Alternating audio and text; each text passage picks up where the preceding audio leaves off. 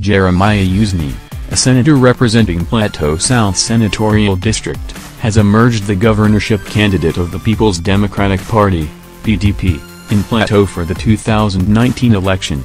Useni polled 1,018 votes to defeat 12 other candidates at the party's primary held on Sunday.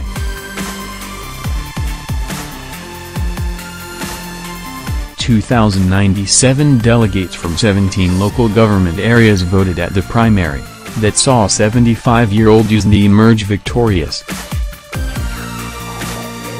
Useni was once the Minister of the Federal Capital Territory, Abuja, and a former Minister of Transport.